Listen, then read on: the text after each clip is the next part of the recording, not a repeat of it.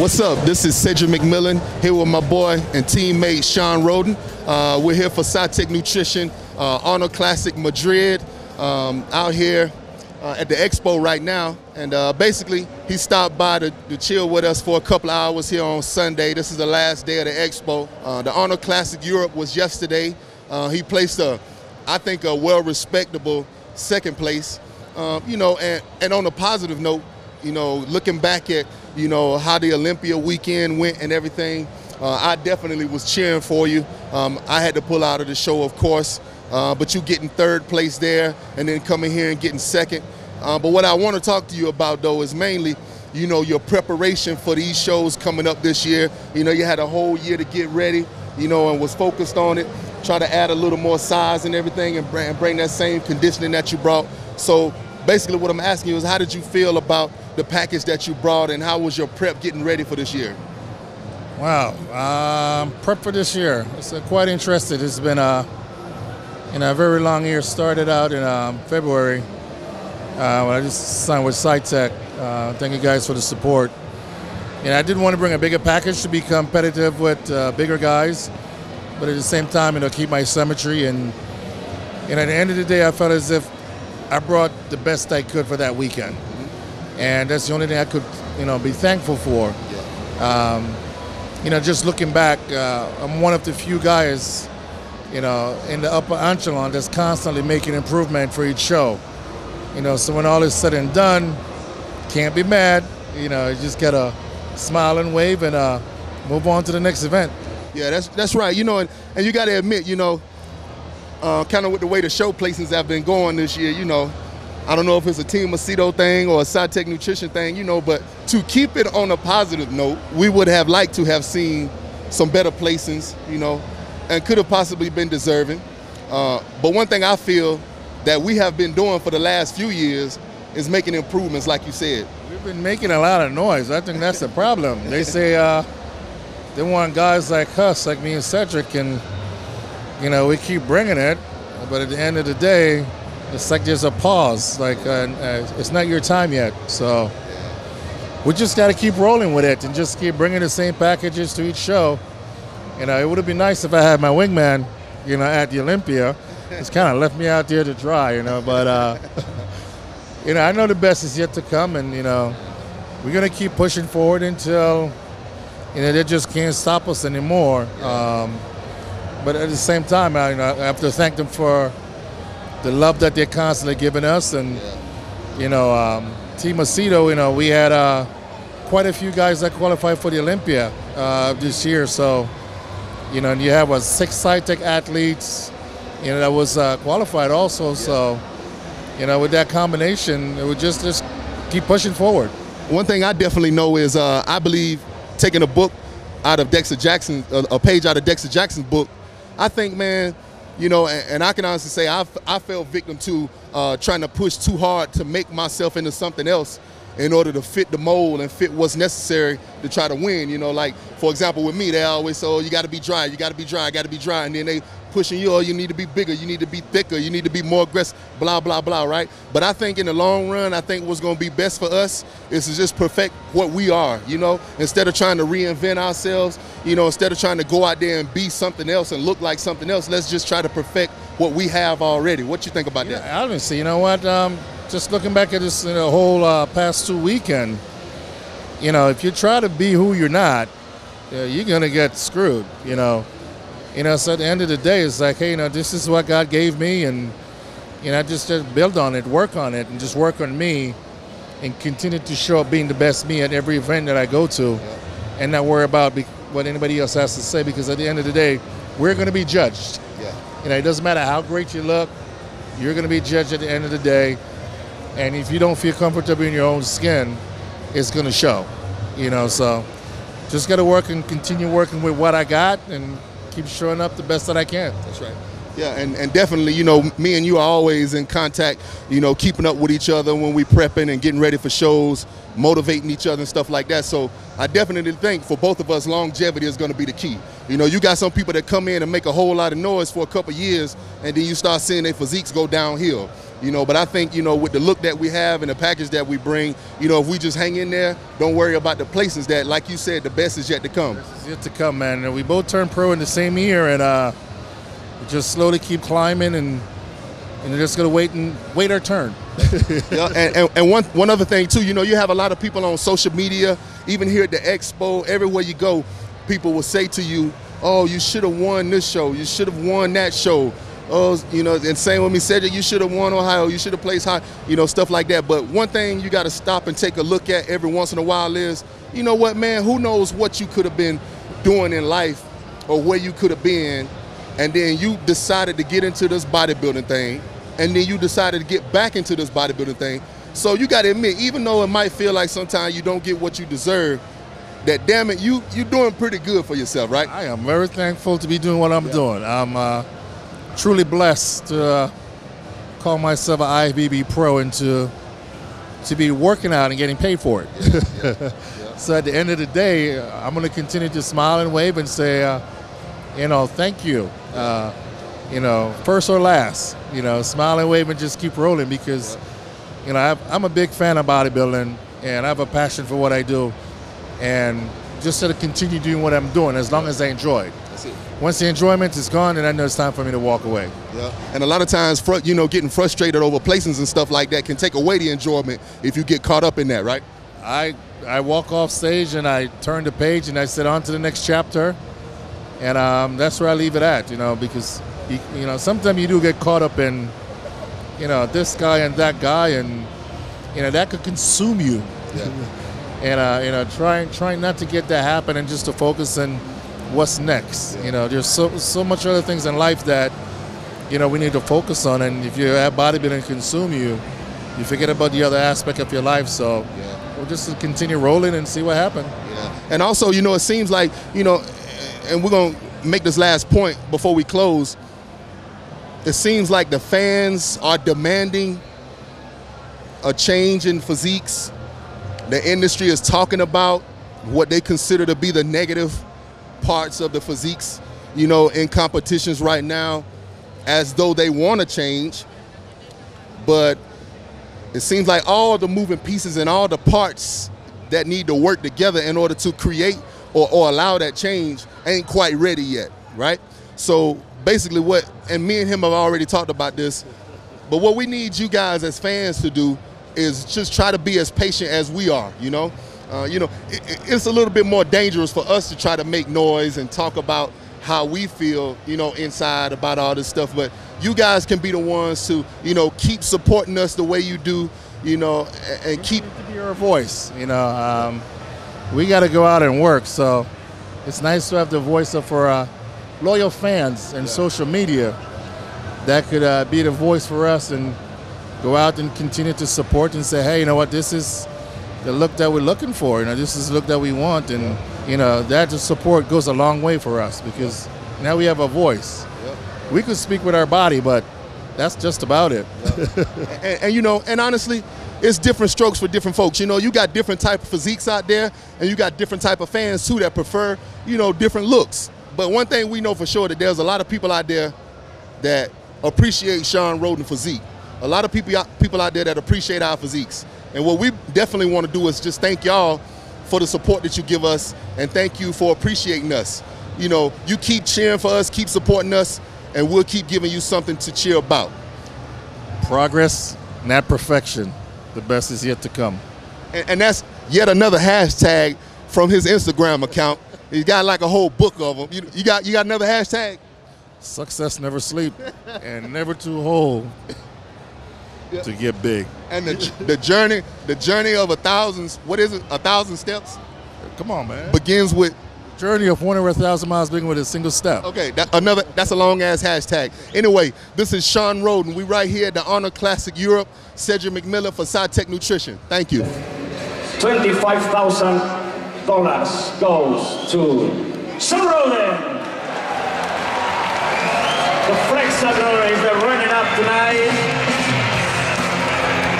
He was the winner in 2012. Tonight, he is the runner-up. Shawn Rhoden se va a quedar también sin poder lograr el segundo título en Arnold Classic. This is Rosanna Beckett representing Muscle Company. Will bring the check, $25,000 worth. Shawn Rhoden, the winner in 2012, receiving the medal from the hands of Mrs. Rosanna Beckett. Congratulations, Shawn. $25,000.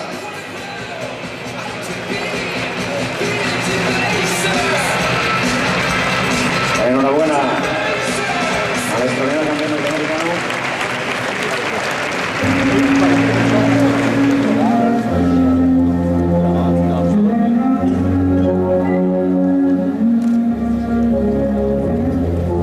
Ready or not, here I come. You can't hide. Okay, this is Cedric McMillan here with Brandon Curry. We're at the SCITEC Nutrition booth, Arnold Classic Europe in Madrid. This is the expo hall here. This is day 3. We were finally able to catch up with Brandon Curry after a very long competition year. Started out doing the Arnold Classic in Ohio and all the way down now to the Arnold Classic in Madrid in Europe. Had a very long year, had a productive year as well. Did a lot of shows. I think you're gonna do FIBO with us as well on the cancellation. But then, of course, So far, all the Arnolds, yeah. But one highlight was the show that you did up in Toronto. right. Yeah, so what he was actually able to pull out a win there. So tell me, how was the prep for you there? How did it go for you? And was it anything different that you did for Toronto show as opposed to all the other shows? Or do you just think you hit your peak or what? I came in that show kind of off. I came right from Brazil. I was home for a day, flew right into Toronto. I actually overcalculated, and I looked better the morning of the show. Decided I was going to pull a bit more water, so I actually softened up show time. So I actually happy I pulled that out. Looking the way I did, I was like, I mean, that's like 80%. Yeah. But didn't nobody else really show up that day, so I ended up pulling it out on my aesthetics, of course. Yeah. So it was a good show as far as that was concerned. I take a win. You take that when you get them, because they hard to come by for me. So I'll go ahead and definitely take them. Hey, you bring up a good point though, because a lot of times when we do competitions, people look and they say, okay, such and such didn't look too good, his condition, or such and such looked good, he was conditioned. But a lot of times that's just a matter of your skin getting thin and being able to drop that water, because everybody gonna do the cardio, everybody gonna get the body fat off, but whether you got a little layer of water under your skin or not is what's going to determine how sharp you look, right? But people always talk about condition like you've been lazy and didn't do your cardio, but that ain't necessarily what it is, right? Nah, it's funny. I was talking to Dex last night. He got that snake skin, man, that old man snake skin. And I said, man, that's what make you different than everybody else, man. You got so much transparency. Yeah. It's like, you may not be leaning to nobody else, but, man, you can see right through that. See straight to the muscles. So, I mean, it's definitely, I guess with age and that thin skin, those factors you try to control, but I mean, sometimes you just got it, sometimes you don't, sometimes you got to wait on it. That's right. That's right. Sometimes it just takes you doing shows year after year and getting your body better and better. Some people, I think conditioning sometimes is a case of genetics. In some cases, just like muscle shape and size can be genetic as well. I think condition can be genetic, and if you don't have it, if you're a little behind the 8 ball and don't get your condition right away, that might be something you have to develop over time, just like some people have to develop muscle size over time. Well, we take an example like Branch Warren is known for his conditioning, but over the years his back was always soft, so he'd be sharp and hard and grainy everywhere else. And then you turn around and you go, what happened? So it definitely has some kind of genetic factor. And I think age also plays a part. But, you just keep working at it, and hopefully eventually things start changing. The judges started noticing. And, we pursue this out of love. So, we're going to keep on doing it anyway. They're gonna make us work for it, but we're going to keep on doing it anyway because we love it. Yeah. That's just what we do. And the point is not necessarily trying to make yourself look like somebody else, but it's just trying to improve your own look, right? That's exactly right. I mean, trying to make sure yourself look like somebody else is a lost cause. You only got the tools that you're able to work with, so your strengths and weaknesses are the only thing you got to deal with. So I'm always trying to improve my weaknesses, and that really helps you shine on stage. Yeah. And one thing you got to admit, and even when you turn pro, I was just getting into bodybuilding. I was still an amateur, working my way up like the junior USAs and going to the nationals and stuff like that. And I was always a fan of your physique. And The one thing I wanted to ask you is this off season and getting ready for this show, did you have any areas that you wanted to try to work on and try to improve? Because a lot of people, like beginners, will look at us and think we got everything, you know, but from your perspective, is it anything that you really wanted to try to improve or that you was able to make some improvements on this year? You know, it's always the same for me. It's been the same for years. Out of sweep, it's pretty much been the struggle. You know, just that leg width, you know, from the back, the hamstrings, the glute development, you know, you always wanted to capitalize, cap that off, and then, you know, everybody want a better back. You know, that's just how it goes. But when it comes down to it, it's almost always the same. The strength of the strength, you know, that's kind of what got you your recognition, got you started in bodybuilding. But if you want to continue to have that career, you got to continue to close those gaps, you know, so you can improve upon your physique and really just, you know, I mean, that's what it's about, conquering those challenges. Hey, so if you could or if you would take the time to talk to somebody that might be on the internet and might have some criticism to give somebody like you and say, oh, well, whatever the weakness might be, well, he need to work on such and such more. He need to try to get his legs bigger. He need to try to get his back thicker. The damn truth is we working on everything, and the weaknesses that these people see, we seen them years before we was even on display. So it's not like oh, you know what? I didn't even know I had small legs. I didn't even know my calves was too high. You know, we already know that stuff, right? What you think about people and their criticisms? I mean, people and their criticism, they criticize you when they feel like it.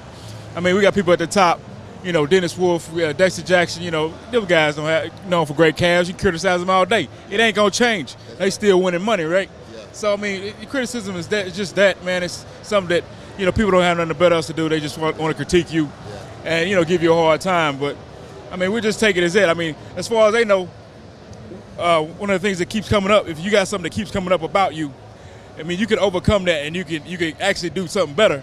But they're going to keep on saying the same thing. That's right. You know, so if they always saying, oh, your condition is off, you could come in and show in shape, and people going to still be saying, oh, his conditioning was off. Yeah. And it's the best you ever looked. Yeah. So it's just sometimes that stuff is regurgitated over and over again, and people won't let it go. I mean, that's just how bodybuilding is. It's just the culture. Yeah, and some people, they just go by what they see on the internet forums and stuff like that, and they maybe not even really have no credible judging eye to be able to look at something and see what's really there. You know, like, you know, somebody might say, oh, Cedric need to bring his legs up. Shit, I might have brought him up 2 inches this year. You know, for all you know, you really don't know, you know, but that part of it is the entertainment factor, and that's them sitting at home chilling, enjoying talking shit, you know, about whatever, right? And you know, they always got a recommendation of what you're not doing. Yeah. But if you've been in this game long enough, a lot of times the recommendations that they give out don't work. You know what I'm saying? That's the stuff that, you know, that they believe that, oh, this guy did it, this is the way it should be. But that guy, he's genetically prone for that. You can't follow his routine and expect to get the gains if you're not genetically prone to that. So you got to rework it, drop the load, really focus on what you're doing to get those muscles to respond. So everybody said, oh, you ain't squatting heavy enough. Man, I squatted heavy for years, man. Right. Played football, heavy squatter, man. It never really make my legs grow until I start getting the volume in there. So it's just a matter of doing you, closing out all the ears, and just make sure you focus on being a better bodybuilder. Yeah, and for those out there, for those of you that might be beginners, you know, that's watching for inspiration and motivation, you know, sometimes we have genetic limitations. Sometimes genetic limitations may not allow certain body parts to grow as much as you would like them to grow. And you're gonna have people out there that criticize that. But what you need to just do, and he's giving you a few tips of some things that you could do to try to improve a body part. Basically what it all boils down to is doing the best you can to try to find what could work on those body parts, do the best you can to try to improve them, and just be you and be happy with what God gave you, right? Yes, you know, it's just a challenge. It's all about the feel. If you're not feeling it, it don't matter how much weight you're using. That's right. I mean, it's just those simple tactics, basic bodybuilding. And we got to stick to that. A lot of times the people that get the most hype are the people that are always lifting the heavy weights, posting the videos. That's right. But, you know, really that's entertainment value. That's not true bodybuilding. Yeah. So when you get back to the bodybuilding, it's about, you know, making sure every area is really stimulated. And it really don't matter, you know, what kind of tools or what kind of load you use to get there. Yeah, that's right. Okay, well, now we've had, like I said, such a long year. I don't know how you feel, but coming from like a very long weekend like the Olympia, I know my first time going there, it was like, man, it's 4 days of events to just be on stage for about 45 seconds. some people really enjoy that time where they get to be, you know, have their little bit of shine and, you know, get to be out in the public eye like that at the Olympia Expo and on the Olympia stage. How you feel being up there on that big stage? Hey man, it's work, man. I mean, the day you're supposed to be carving up, you know, getting ready for prejudging, Yeah. you busy as hell, to be honest, man. You can't eat.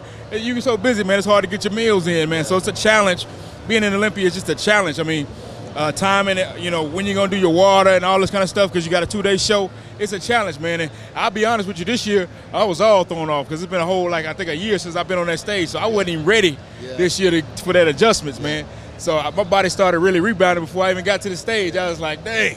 But you know, when it's done, it's done. But the Olympia is no joke, man. It's definitely a show for champions. But you got to map out all the other stuff as well. It's not just come and compete.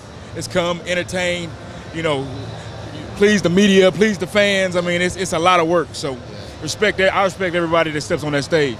And a lot of times people put so much focus on what placing did you get, you know, what place did you get, you know, oh, you didn't place at the Olympia and things like that. But, man, it's really a blessing to even be able to get there or to even be able to win a pro show because there's a lot of guys out there that's current pro bodybuilders, you know, that ain't ever won a show or haven't been to the Olympia yet, you know, that's trying to get there. You know, so a lot of times you got to look at the glass as being half full, you know, and sometimes we might miss our mark and whatnot, but we here, you know, and we actually have this opportunity to live this life and do the best we can. Hey, man, it's definitely a blessing, man. I don't take it for granted. And we just continue to appreciate all the fans' support for Team SCITEC, man. We definitely representing this year. Got a surprise for you for next year. Okay. But, you know, it's going to be bigger and better, man. We always try to do bigger and better things as a team. Okay. And as a fellow family man, I got 4 kids. You got 4 as well, so you kind of know how that is, prepping and doing all the stuff you have to do for bodybuilding, but then also having a whole bunch of kids running around the house like they crazy, you know, stuff like that. That can be challenging, you know, because a lot of guys ain't got no kids. They can just play PlayStation all day, so they don't know the struggle. Yeah, they definitely don't know the struggle, man. Especially when they busy, man. My kids do a little bit of everything. I got a football player, a soccer player, and another soccer player, and I got one, and his sport is take everything out of where it was and spread it around the house. That's what he do all day. So, I mean, so they keep us busy. So I'm a busy guy, and they busy. You know, we try to keep them their lives as much as normal as possible. But, you know, you just got to do what you got to do. It took a lot of maturing for me to kind of be able to be a bodybuilder and kind of, you know, keep my family in the position that they should. But, I mean, I wouldn't take it away. I would those slow times when, you know, you're having a rough time, when they come up and mess with you and make you smile. You know, that's what it's all about. So, I do this as much for them as I do for me. So they eat candy and cookies around me, and that make me cheat on my diet. They offer me. And my little one, he come up, I posted a video, he come up and try to give me a slice of pizza. I'm like, sit on my lap. When I'm like a week out, I'm like, okay. Yeah, is it anybody, I know you already thank SCITEC Nutrition for the support, came on the team this year. Is there anybody back on the home front, people at the gym, anybody like that you want to thank for the support that you've had for this long year? Of course, man, I want to thank my wife, my kids, of course. You know, when I'm a knucklehead and I can't really focus and, you know, I'm stressed out, you know, they deal with me then. And then I want to thank my training partner, Rich Burke, my homeboy, Shawn Barber at the gym, man. Keep on pushing the Olympics, man. We down there getting some serious work done. Home of Brandon Curry and, you know, the 212 champion, Flex Lewis. So we get it in down there. The whole bodybuilding community down in Murfreesboro is growing as well. Don't forget my show, November 7th, Music City Muscle, downtown Nashville, Tennessee. The biggest show in the state of Tennessee, hopefully again this year. We're going to do it big. Just come out and enjoy what we do for the fans and for the competitors. All right, well, that's going to do it for us. We got a lot of people waiting in line for us to get back over there to the booth so we can sign pictures and do autographs and take pictures and everything with them. So we got to go because they're getting mad at us. But this is Cedric McMillan, Brandon Curry for SCITEC Nutrition at the Arnold Classic Europe in Madrid, the Expo. Peace.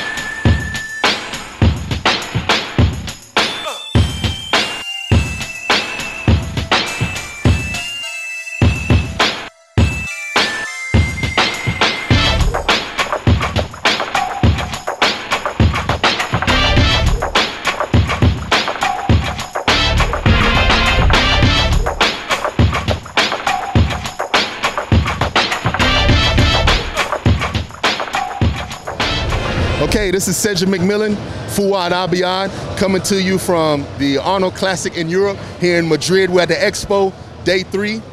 Basically, just want to take a little time to talk to Fouad. You guys know he's been crazy busy this year. Had a good, productive off-season working with his trainer, Mountain Dog, and prepared for almost 5 shows. We had a cancellation at FIBO. That was upsetting because both of us was going to do that show. Had 3 shows, and then was going to start looking towards the Olympia, but decided to go ahead and press the brakes on that. You know, don't want to push yourselves too far. So talk to us a little bit about how your off-season went, the changes that you made, and then your preparation getting into these 3 shows. Because everybody has to admit, we've seen some of the best Fouad Abiad we've ever seen this year. Yeah. What do you think? The off-season was pretty good. I mean, it was really, for the first time in a long time, pretty regimented. I started hanging out.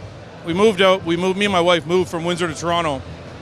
So started hanging out with a group of younger guys, and it kind of reminded me what it was to be diligent and stay on top of things. Because, you know, as we get older, we start to skip meals, or we miss this, or we miss that. We think we can get away from it. But you can't get away with it. Doesn't matter how old you are, how good you are. So some of these guys reminded me, hey, you can't miss this meal. You can't leave that little bit of steak on your plate. And you know, another thing that younger guys will remind you of, they will remind you how much you loved bodybuilding. Remember when you just loved training and loved the fact that you wanted to be a bodybuilder and wanted to compete? And with us doing it for so long and maybe having disappointing losses and things like that, it make us lose a little bit of that passion, right? And that drive that young guys have. Yeah, no, you're 100% right. You start to feel like you're doing all this for nothing and you can never get ahead. But then when you're around a bunch of young guys, they remind you that you're doing it for fun. So I had a lot of fun this offseason, man. I was just training, eating. I didn't miss nothing. Very, very consistent. So I think that's where the gains came from. As far as FIBO goes, I was looking forward to beating Cedric. No, but that was disappointing. I remember I talked to Cedric the day that we found out. And we confirmed, and then I said to him, well, I'm going to the buffet. And he said, I'm going to the buffet too.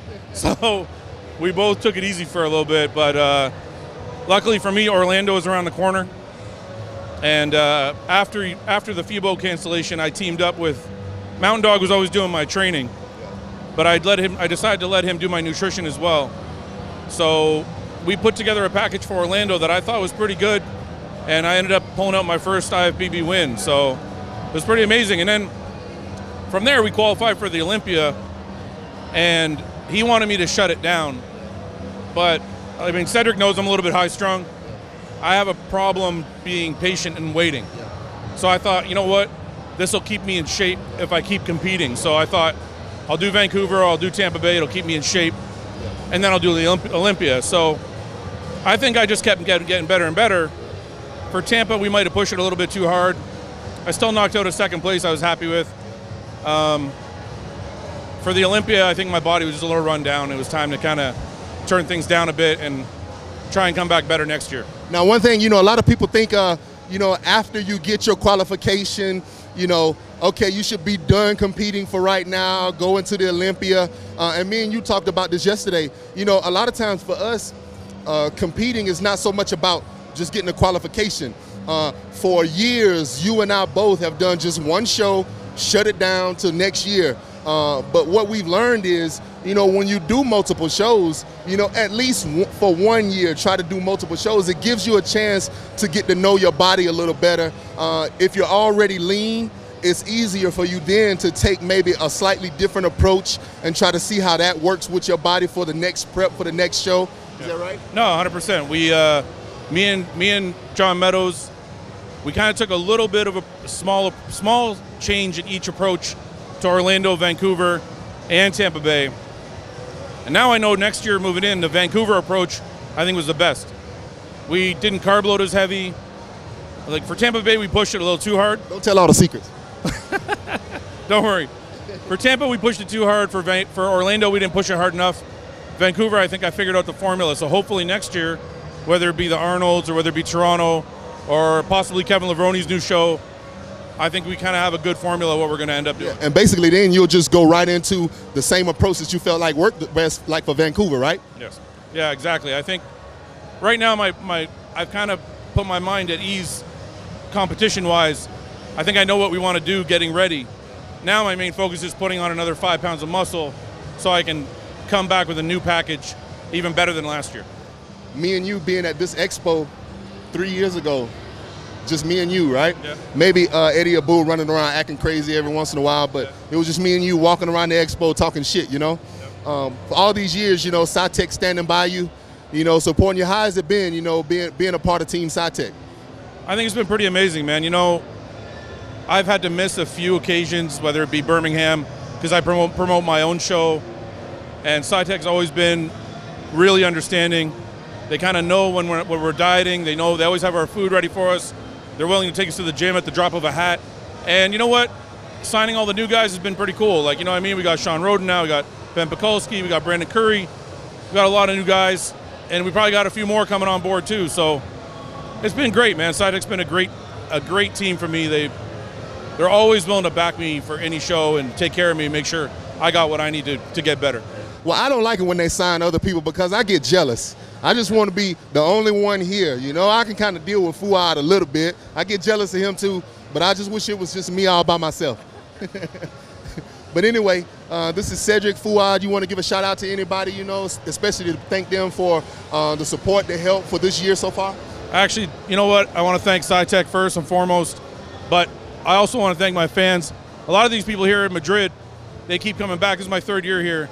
And they keep coming back with their phones, and they're like, look, me and you took a picture last year, and we took a picture 2 years ago, and I follow you on Instagram, and I follow you on Facebook. So I actually really want to thank all the people that support me because it means a lot. And I don't know if you guys realize this, and I'm sure Cedric feels the same way, but when you guys support us, it makes us want to work harder. So I just want to thank you guys first and foremost. And that little wife of yours? Oh, my wife knows, man. She's always first. I mean, Cedric knows me personally. I can be an asshole at times. Yes, a big one. My wife's gotta deal with that every day. So of course, she's my #1 love, and she's always got my back. Yeah. So definitely SCITEC Nutrition, the young guys at the gym with Fouad. I got one more. Okay. I just want to thank John Meadows. He also puts up with my craziness. So I'm sure me and him are gonna do big things this year. Yep. So the young guys at the gym, SCITEC Nutrition, Yep. the wife, John Meadows. Yep. And thank me for putting up with your ass at the booth. Actually, I'm going to thank Cedric this time. When I was getting ready for Orlando, he let me chill out at one of the expos because we were so busy and I was feeling really drained. He's like, you know what, you just go sit down and I'll take care of it. Yeah. So it worked out. So actually, I do want to thank him. And I haven't repaid him because he's dieting now. Yeah. And I'm still the one sitting down. So Fouad can be a real crybaby sometime, man. Like, for real, he's a real crybaby. You see this shirt right here? We were supposed to wear neon green shirts today, and I like neon green. And he was like, oh, why we got to wear these? Why we can't just wear the yellow ones? So now we got on fucking yellow because that's what he wanted to wear. All right, you guys write into SCITEC, and you tell me, do you like the deep yellow better, or do you like the flashy, bright neon yellow? And just say you like whatever Cedric like. That's the answer, okay? All right, this is Cedric McMillan, Fouad Abiad, SCITEC Nutrition booth, the Arnold Classic Europe in Madrid, the expo. Thank you.